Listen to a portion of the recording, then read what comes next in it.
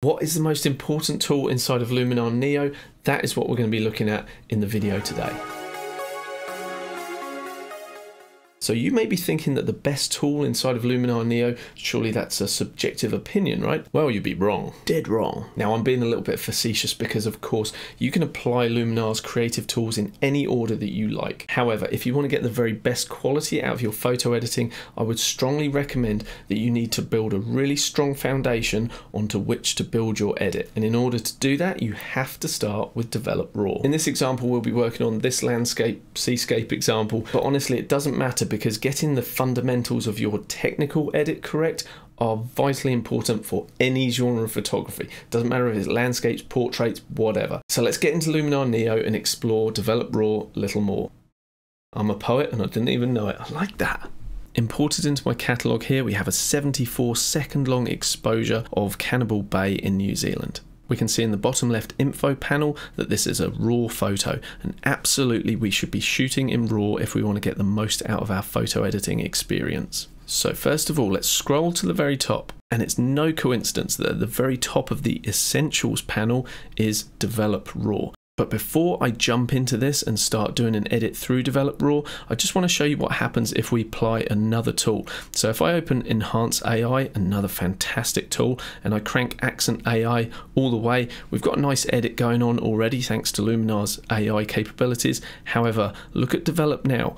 It's no longer Develop Raw, we've lost the Develop Raw capabilities. And I get a lot of comments from people when I apply a camera profile. They say, I don't have access to apply a camera profile, why not? Well, one possibility is you've already applied a tool to your edit, as I have done here with Enhance AI. And the other possibility is you're working on a JPEG, in which case that already has a profile hard baked into that file. And if we start working in the Develop tool now, we're not actually working on that lovely rich raw data anymore. And so we always want to start with our raw adjustments. So I'm going to right click on the file and just go revert to original. And that gets rid of any edits on this and I can start again. So we're going to kickstart our edit with the Develop Raw tool, and that is absolutely where we should be starting. And the first thing we want to do is come into the camera profile and change it, ideally away from the Luminar default, and select something that is camera matching. If I jump to the bottom here, you can see we have camera neutral, camera portrait, standard and vivid. If I select the standard, you can see that all of a sudden we just got a little bit of a push towards a better contrast. And if I go for camera vivid, that's even more punchy. But for my preference, what I like to do is select as neutral profile as I have access to. And while initially it doesn't look as impactful, this is going to allow us to work with a greater dynamic range, and it's going to allow us to dial in the exact amount of contrast that we want in the photo, rather than being predetermined by something like camera vivid, for example, which is already pushing that into a very contrasty shot. If Luminar isn't showing your camera profiles here, you can go to your manufacturer's website, download them, and then load them in as custom profiles. From here, I'm going to jump into the light section, and we have access to 4 very important sliders. If you haven't nailed your exposure, you're able to change that here, but I'm pretty happy with mine. We can also start to introduce more contrast or flatten things out further if we want to. If our highlights are overexposed, we can bring them back down, and we can also give the shadows a bit of a boost if need be too. It's always a good idea to keep an eye on your before and after, no pun intended, and we just click this little icon here to see where we came from and where we got to. And while you may be thinking that that original file is looking a little bit more interesting and impactful than where we've got to here, don't lose sight of the goal here, which is to actually create a base image onto which we can build our edit. Something that contains a full tonal range and doesn't have any blown out pixels. And another way to help us achieve that is with the blacks and whites sliders. So this is going to help us actually define a white point. If I push that all the way to 100, you can see that we're blowing out pixels in this area here. That's not what we want. But at the same time, when I reset it to 0, we currently don't have a pure white point. And so I'm just going to ease this up just to a point where I feel like those whites are in a pretty good place. And now I'm going to do the same with the blacks and just bring those down until I start to feel like my darkest pixels are just about pushing towards black. And now we've done that, again, let's have a little look at our before and our after, before and after. And now we're starting to rebuild a rich contrast and a nice tonal range. Now that we've addressed the white and black points in the image, I feel that we've got a much better contrast going on, and the image is already looking a lot better from when we started to where we've got to now. But from here we can absolutely go into the curves and we could refine the contrast further if we want to, but I prefer to use this powerful tool later in the creative process. So during this initial develop raw step, I just leave curves well enough alone, and now I'm going to jump into the color section, and you can see here that our white balance is what the camera thought it should be, which is as shot. Now we have an option to either come in and choose the color picker, and if we had a neutral gray we could select on that. However, what I prefer to do in this instance is just grab the temperature slider and start to move that and just visually see where I would like this to sit. Now normally I think it's a good idea during the develop raw phase to try and get this to sit as accurately as possible, and that's going to give you the most accurate color rendition throughout your file. But if you're confident of the direction you want to take your file, so for example I would like to take this photo into a more warm sunsetty kind of feel, then I'm happy pushing this up or into the warmer temperatures. However, you really want to avoid going too far too extreme with this adjustment at this stage. So I'm just going to warm the temperature up slightly, and I'm also going to boost the tint, and that will just play into that sunset kind of feel. As you know, inside of Luminar we have a dedicated color tool, and that is here, and we can absolutely crank our saturation up, vibrance, and play with the hue, saturation and luminance as well, which is a brilliant tool. However, this isn't where I'd be choosing to boost my saturation and vibrance, because we're not working on the raw data in the file at this point. So if I jump back into my edits, it's a much better way to do it inside of the develop raw section, because if I boost the saturation and vibrance up here and I zoom in, we are much less likely to see any color banding, any of that nasty stepping between colors that you see sometimes if you push your files too aggressively, because at the moment we're working on the raw data, which is so much more in depth than if you're working on a flattened image or a JPEG. That allows us to be much more aggressive with these sliders, and we're much less likely to get any anomalous banding going on. Now, just like with any of the changes inside of Develop Raw, I don't want to take things too far. I don't want to get too cray-cray at this point, because I want to leave my creative edit for later. I just want to get this base file looking pretty good, pretty solid, and I can build from there. Similar to how we have a dedicated color tools in Luminar, we also have one for sharpness as well, but again we want to make sure that the file's looking good at a base level. So if we look at the detail here on the hill, I'm going to pop in around 50% sharpening, and I'm not really experiencing any halos at this point, just a nice sharp image, so I'm happy with that. Noise reduction I don't need to do because I shot this at ISO 100 and I'm not really seeing any noise in the image. And the last thing we want to look at is our optics. We want to make sure that we're fixing the chromatic aberrations and we're defringing. I would also love to recommend turning on auto distortion corrections. However, as you can see, when I turn this off and turn it on, it's not actually making any changes to my photo. And I shot this at 16mm, and I know that I suffer from a little bit of barrel distortion with this particular lens. You can actually see the warping on the horizon line here. So this should be being fixed, and it's not currently. So maybe when you're watching this video, Luminar NEO has been updated to address this issue, but that's just one thing to be mindful of.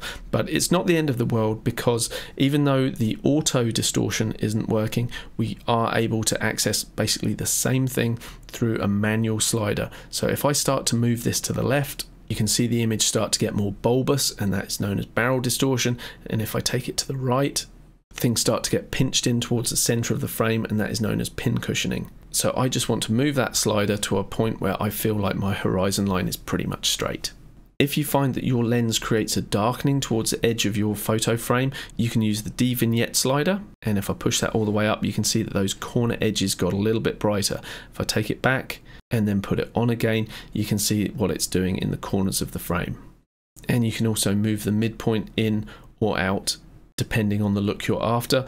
But for my preference, I don't mind the center of the frame being a little bit brighter, so I'm just happy to leave that alone. But one thing I would like to do is just revisit the blacks and whites, because since we've made a slight shift to the temperature, we're starting to get a little bit blown out around here. So I'm just going to grab the white slider, just bring that back down slightly, and I may even just ease that temperature adjustment off just a little bit as well. Now, I thought we were all done, but I see that my profile has shifted back to the Luminar default profile. I'm not quite sure why, so I'm just going to click camera neutral, make sure that's turned on, and now we're in a place where we can say, what did our before look like? What did our after look like? Before and after. So what we've covered there with the Develop Raw tool is pretty much the fundamentals of editing any photo. It doesn't matter the genre. That's what I call the technical edit, and it's really important that you get that right before you move on to the more creative editing process. But now I have used Develop Raw for the heavy lifting of that photo, just to make sure those fundamentals are in place. Now I get to have playtime. And for me, this is what I love about Luminar, because this is where it excels. We've got access to some really creative tools that just don't exist in other photo editing software. So stay with me and let's see what we can do just to finish this photo off. Okay, let's jump back into the tools section here, and I don't really want to do too much, but I'm just going to smash through a few tools. Accent AI, that's one I always enjoy playing around with, so I'll just throw a bit of that in. If I push the sky enhancer up, that might give us a little bit more richness in that blue. And then what about Structure AI? Look at all this lovely detail in the sand down here. Let's see what it does to that. Okay, that's pretty extreme. Let's ease it back. And it's still quite a strong effect, but maybe I just want to paint it in certain areas. And so I'm just going to get my paintbrush, set my strength, I don't know, around 37, that's fine. And just paint an area through the middle here. And toggle the eye before, after, just add a nice bit of richness there. Let's do the same up in the clouds. Bring a bit of texture into those. Yeah, nice. Let's close that down, and we will now jump into, let's go into the landscape section. Let's try a bit of dehaze. That's certainly bringing out a richness to those colors. Let me ease it off and just toggle it back and forth just to get a real sense of what it's doing. Maybe a bit of golden hour. Let's see how that performs. And I don't need to worry about the foliage enhancer, but here I'm going to do the same as I did last time, which is just kind of paint this in just a little more judiciously, and just paint a little swathe through the center of the frame. Toggle our before and our after, and that's just introducing that yellow that this effect was creating just along that horizon line. Let's have a look what might happen if we add a bit of glow. And this is what I enjoy doing, is just playing around with the tools, because you don't always know what's going to happen with certain tools, how they're going to look. And so I like grabbing them and just applying them, pushing them pretty heavy-handedly up to, you know, crazy numbers like 100, just to see what it does, and then say, do I want a little bit of that? Maybe I just want to tease it in with about 10% of that effect, and then just go for before, after, super subtle, but why not?